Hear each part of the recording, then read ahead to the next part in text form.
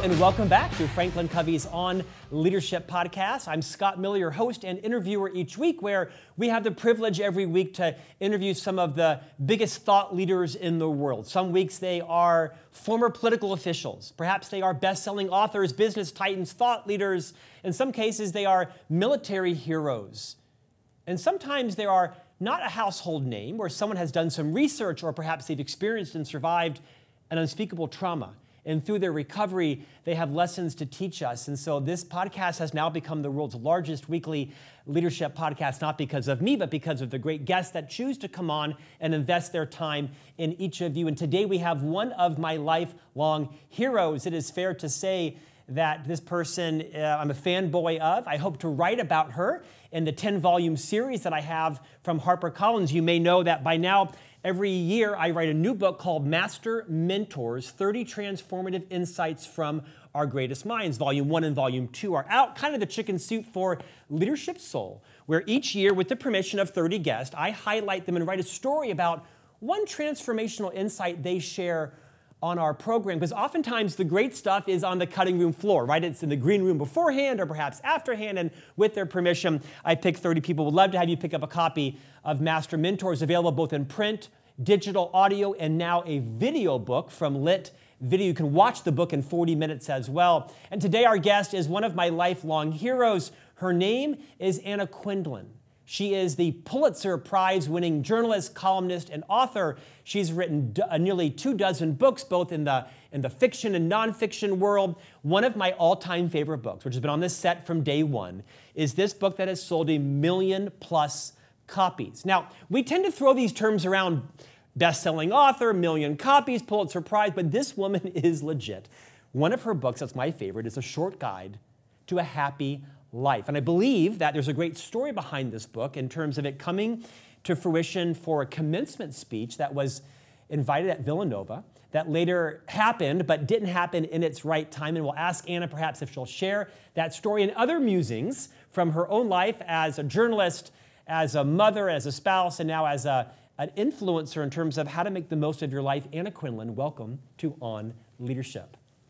Thanks, Scott. It's so good to be here with you. And thanks for those kind words. Well, it's very true. I told you off air, I've been a fanboy for decades. You wrote a column in Newsweek magazine for a decade in the late 90s into the 2000s, where every week you alternated with George Will, the famous political conservative commentator. You both offered different perspectives on issues of the time and issues of gravity and weight in our life. And I looked every Friday forward to receiving in print my Newsweek, read every column you ever wrote. I'm not a fiction reader. I don't read novels, but of all the novels that I have read, 2 or 3 of them are yours. And a top 10 book, I don't say that lightly. You can see I've read a few books in my day. One of my top 10 favorite books is your book, A Short Guide to a Happy Life. Anna, would you take, before we get into the book and other musings, would you take a couple of minutes and reorient yourself to our listeners and viewers on how you won a Pulitzer for your column in the New York Times, why you like to write,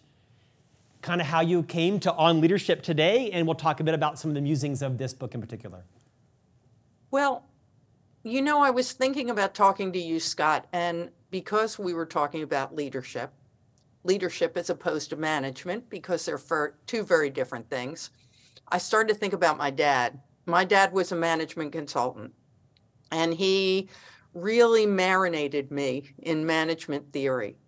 And one of the people that he really esteemed was the management guru, W. Edwards Deming. And one of Deming's, I think, most important directives in terms of leadership was drive out fear. And the more I thought about that, the more I thought that that applies to almost everything. That when you approach things as fearlessly as possible, you tend to do the right thing. Every time I sit down at the computer to write, I'm afraid. I'm afraid it's not going to be good. I'm afraid it's not going to be as good as the last time. I'm afraid nobody's going to read it. I'm afraid my editor's going to hate it. And driving out that fear is what enables me to write. And I think during the times when I've been in leadership positions, driving out fear not only in the people I was working with, letting them know that I was open to being challenged, to thinking in a different way about what I was approaching. That was critical, but driving out my own fear of giving up that kind of power and control was critical as well. So I thought back to my father having led me down that path and thought, from child rearing to public speaking to writing to trying to be a leader, driving out fear in others and in myself has been critical to being successful. It's such a great reminder that most of our lives are driven by fear. Most of our unfulfilled dreams, relationships, successes are because of fear. And I love your ideology around how a leader's job is to confront fear, talk about it, embrace it, move through it. Absolutely. I mean, look, you can manage people day to day. You can say, okay, today we're going to do this, and this week we're going to do that. But if you get past your own fear and say, you know, I've got this broad vision for where we might go over time. What do you think? What's your input on this? It can make all the difference. It's become a cliche, obviously, in management theory, thinking outside the box. But the truth of the matter is most people don't do it because the box is really comfortable, right? It has sides, you know where you are. And I really think you have to push past that sense of, uh-oh, we've never done it that way before, to get to the point where not only can you be really generative, but you can make the people that you're with, that you're working with, feel like they're doing something that they're passionate about and that's really exciting. Anna, we've interviewed the biggest authors of our generation on this podcast. It's been a blessing and it's been humbling. And we throw around terms like best-selling author and Pulitzer Prize-winning and 1 million copies and 3 million copies. But you did, in fact, win a Pulitzer Prize. You are, in fact, a #1 New York Times best-selling author. You are a writer who writes short form and long form. You write form fiction and nonfiction and novels. This book, which is only 50 pages, and half of them are photographs that you give permission to. This book has sold over 1 million copies. Will you share with us how this book originally manifested at Villanova, this book called A Short Guide to a Happy Life? Well, it's both a sad story and essentially at the end, kind of a triumphant one. And it's funny, I was just reprising it with my cousin, Tom Quindlen, who's on the board at Villanova. I'm from a big Philadelphia Villanova family. My uncle Jack Quindlen, who was the CFO at DuPont, was chair of the board at Villanova as well.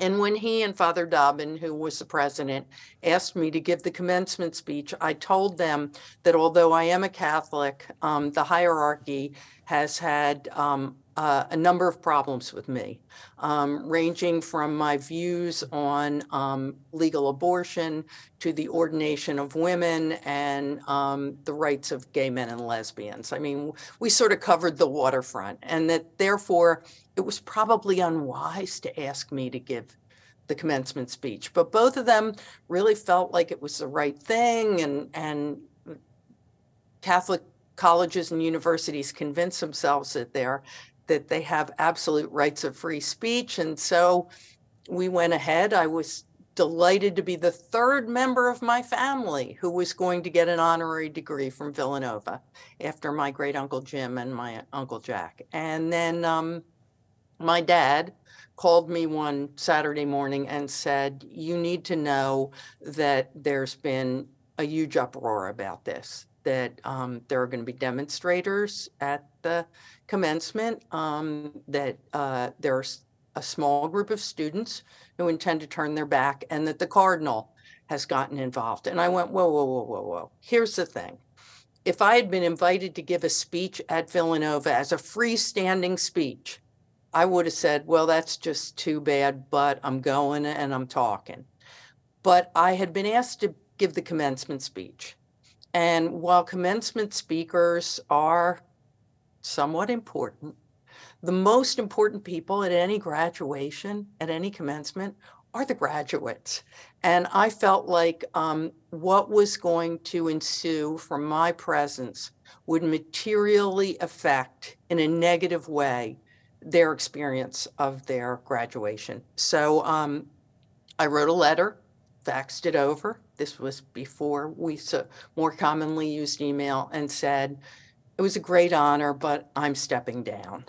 And there was a fair amount of publicity that followed that. And then about a week later, I got an email from a young woman who said, look, you don't know me. I'm a member of the graduating class. I'm deeply disappointed that you're not going to be the speaker. Do you have any idea what you would have said? And I wrote back and said, well, actually, I'd already written the speech.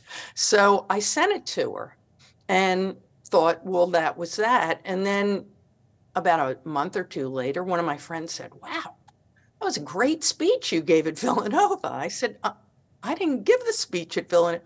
I don't know. I just read the speech online. It's really good. And over 6 months, it started to be everywhere. And my editor said, look, you know, people really like this. Let's do it as a little book. And frankly, I think we all thought maybe it would sell 10 or 15,000 copies, which would have been nice. And A Short Guide to a Happy Life came out 21 years ago, and it has sold steadily ever since. And as you said, I think it's about 1.7 million copies at this point. But the greatest excitement for me, Scott, is that sometimes someone will say to me, you know, I was at Mass on Sunday, and our pastor quoted from your book, A Short Guide to a Happy Life. And I think, well, you know, the church has a lot of moving parts to it. And at one end of this, I experienced one, and at another end, I'm experiencing another. It's a beautiful story. It's amazing this book is going to sell 2 million copies in the coming years. I think one of my favorite lines in the book that I'm going to misquote is you write this idea of, let's just face it, we have an embarrassment of riches. And I'd like you to kind of unpack that, because there may be some people listening to this podcast or watching right now from anywhere in the world that may not feel like they have an embarrassment of riches. They might be Ukrainian and they've been forced out of their home through the Russian aggression. That might be someone that lost a child, or like you, lost their mother early in life, and it's impacted literally everything you've written in your life. Give some context to what it means to ground yourself in an embarrassment of riches. Well, look, I'm keenly aware of the fact that all over the world, there are people who are going through things that I can't even imagine. I mean, you mentioned the Ukrainians, or in countries throughout the world where there's incredible levels of sectarian violence, or climate changes, monsoons, droughts that are leaving them holding starving children. Including here in the U.S. Including here in the U.S., I'm well aware of the fact that I live a really blessed life. But what I think I want to communicate there is that I know lots of people who have really blessed lives, who are prosperous, who have great kids, and they tend to focus on the negatives. I mean, one of the areas where it's most powerful for me is around the issue of aging. Oh my goodness, the people who act like aging is this incredible curse. Well, I just turned 70, and I am happy to say that, because what it means is I'm still alive.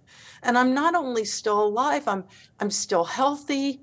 My kids are around. I see them all the time. I've got 3 grandchildren. Sure, I could focus on the fact that sometimes my knees make us sound like Rice Krispies. You know, that's undeniable. Or that there's a lot of gray in my hair, or that there are things that I could once do easily that now take a lot more effort. But the very fact that I got up at 5 o'clock this morning to watch the eclipse that led to the blood moon, I just stood up on the hill watching that moon get redder and redder and redder, and thought, it's just such a privilege to be alive. Anna, you have had incomparable success in life, right? No doubt you've had setbacks and failures and tragedies. You've raised 3 successful children. You've had, obviously, immeasurable literary success. You've earned a few dollars along the way. In many ways, you would refer to yourself as maybe now an expert even in human nature. What are some of the things you've learned through all the roles in life? Philanthropist and entrepreneur and writer and columnist and journalist. What have you learned to be true about human nature that you need for us to be reminded of? Henry James, who wasn't exactly thought of as a warm fuzzy, although he was always thought of as a great novelist, once said 3 things in human life are important. The first is to be kind. The second is to be kind. And the third is to be kind. What I found over the years as a leader, as a writer, as a teacher, as a mother, is that a little bit of kindness goes a long, long way. And I think that that's undeniable. That one of the things that's become so poisonous in our national discourse is that we've forgotten how to be kind to one another. And we've forgotten the humanity of the people we face. So we tar with a broad brush a whole group of people. And then we meet one of those people who, like us, is a parent, or like us is struggling with some medical condition, or like us is living through tough times. And we suddenly go, oh, gee, you're just like me. I mean, that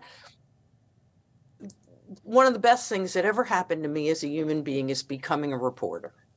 I've had many other incarnations. I've been an editor. I am a novelist. But I mean, I think of myself first and foremost as a reporter. And the reason it was so important to me was because getting out there day after day, talking to people from all different walks of life, doing all kinds of different things in the city of New York, enabled me to see in the most indelible way that we are all more alike than we are different. And I think that's a thing in this country and maybe in the entire world that we've lost sight of over the last, over part of my lifetime, that we're all more alike than different. And I think that if you keep that in mind, especially when you're dealing with, managing people, that we're all more alike than different, and that a little kindness can go a long way. That's really, it sounds so simplistic, but that is really what I've learned.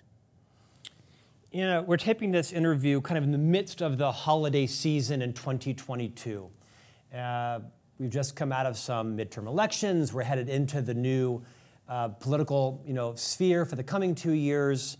For a decade, I mentioned that you authored a column in Newsweek magazine, at the time one of the most, if not the most popular news magazine in the world, and you alternated every week with the very famous conservative commentator George Will, on 1 week, off 1 week.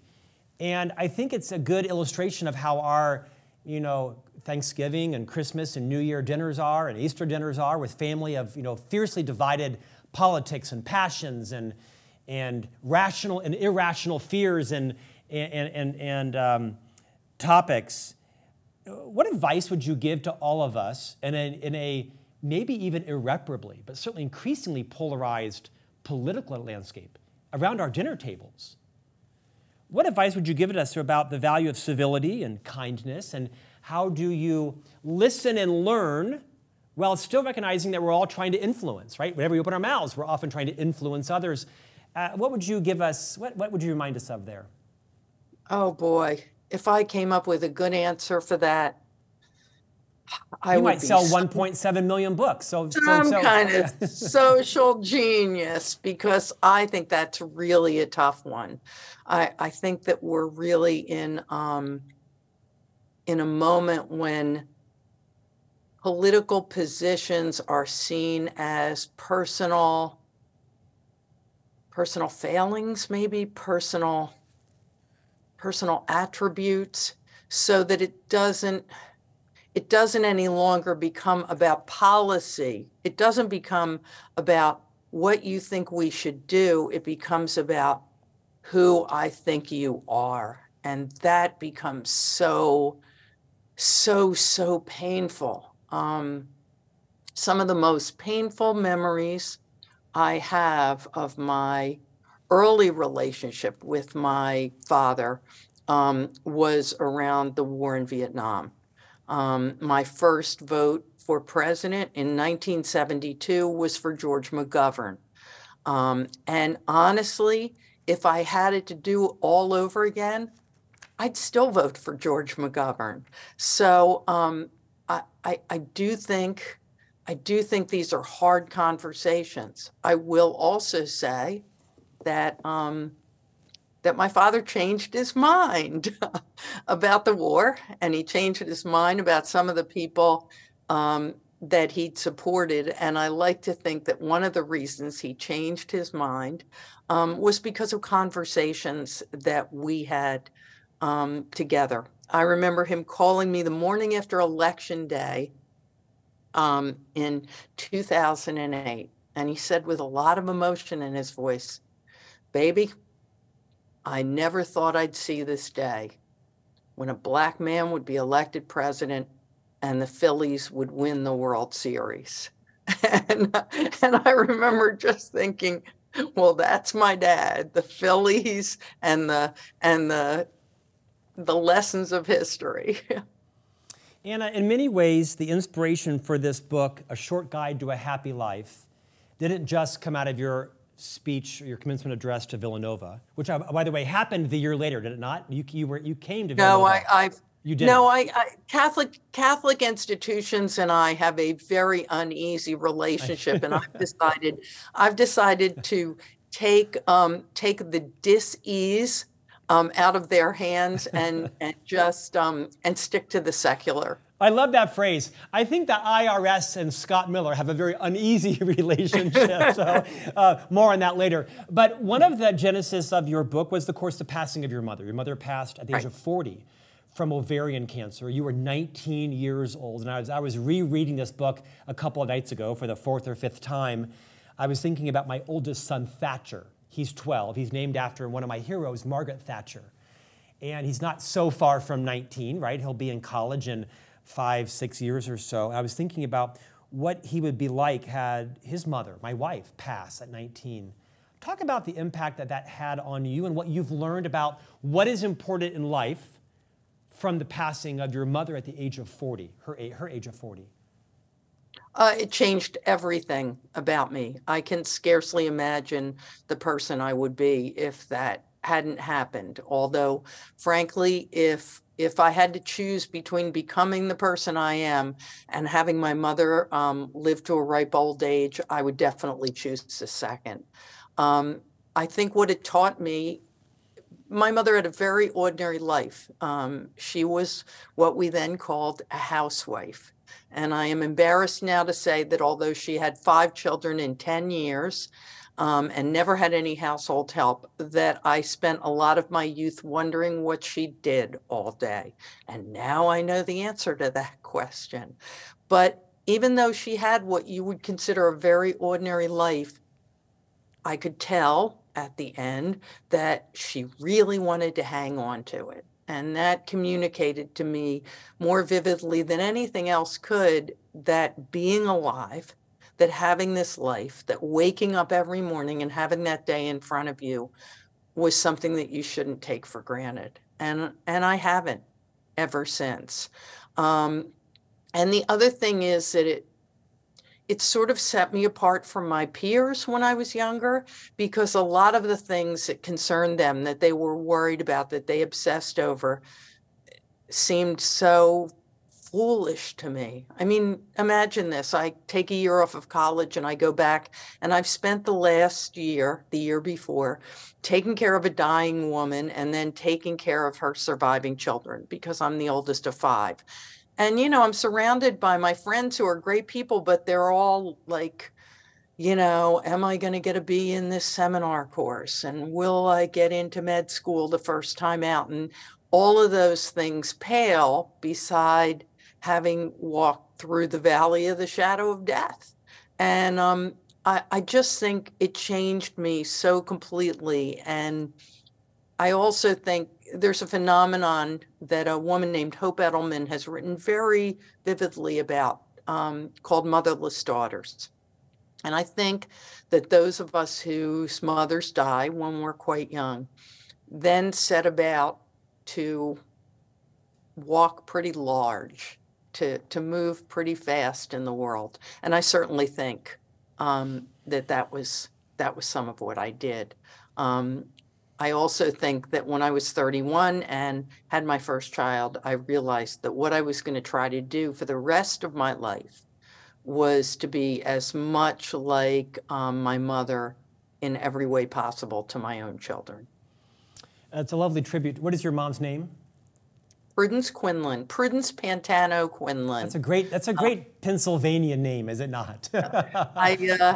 I have a new novel coming, I think in May, although when they bring these things out is always a little bit squishy. And although I have twice in the past dedicated books, either to her or to her and my father, this is the last one that I will dedicate to her because it's very much about motherhood and loss. Anna, in our final moments, will you give us a short guide to a happy life? I think happiness is a choice you make every single day.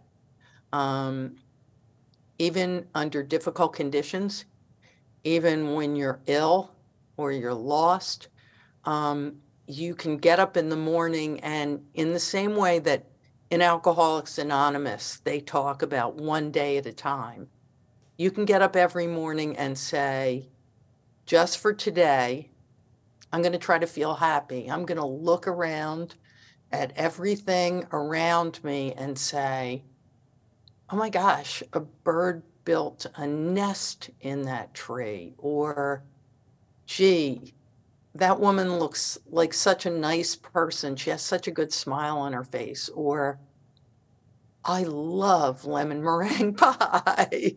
I just think my own experience, and I always hesitate to sound Pollyannish, has been that you can choose.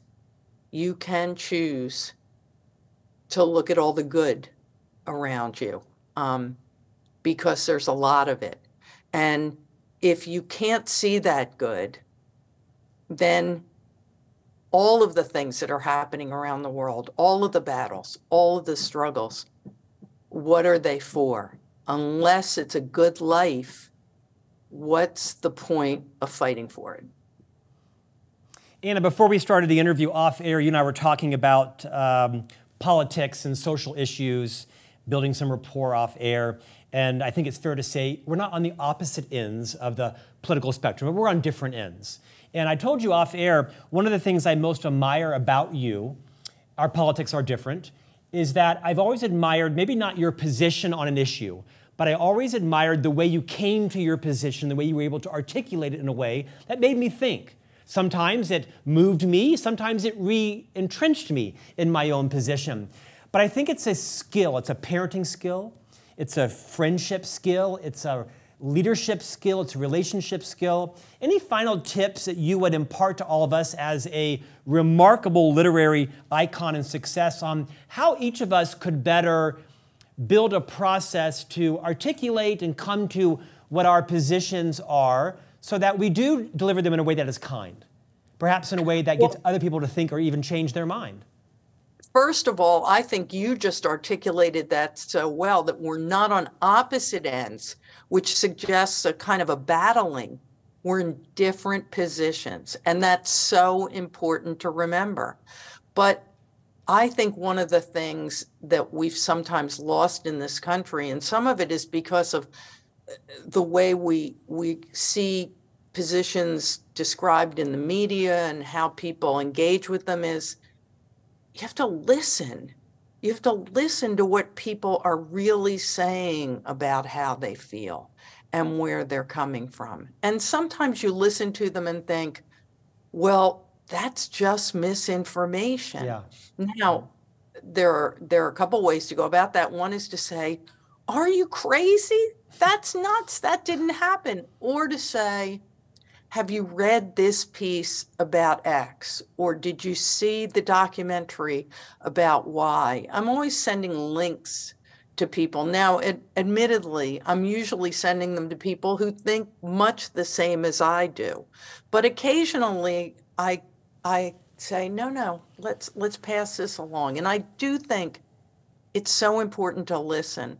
I have to give a little bit of a shout out here to my friend Bret Stephens, who is a columnist for the New York Times.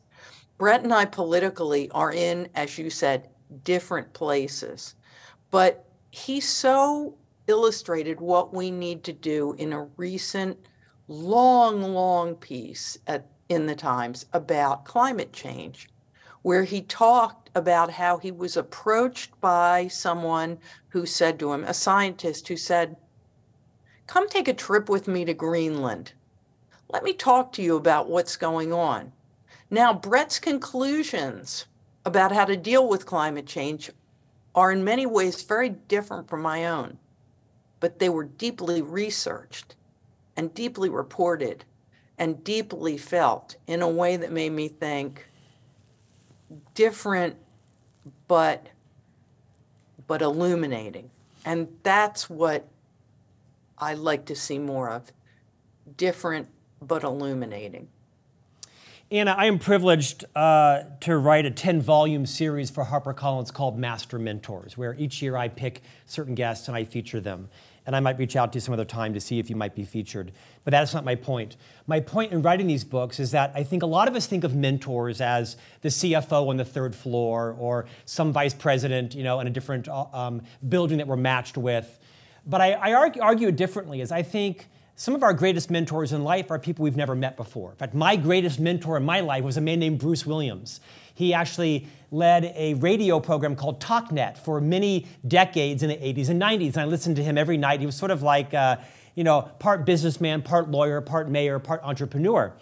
And I never met Bruce Williams. He doesn't know I even exist. He passed without knowing Scott Miller was even alive, but he had an incalculable influence on my life, and like him, so have you. I want to remind everybody that I think it's important to have mentors that you don't know, but you read, you learn, and you pick people also that are perhaps on opposite ends of the aisle or different ends of the aisle, and that you learn and it really presses on your own thinking, whether it's about how to be a better spouse or a better parent or a better neighbor or a better parishioner or leader or how to be led. Thank you for your, thanks for not agreeing, but being a present mentor in my life for decades. I've thoroughly enjoyed all that you've written, and I'm honored and humbled that you joined us today. Anna Quindlen, thank you for joining On Leadership. Thank you, Scott. And we'll see you back here next week for a new conversation on leadership.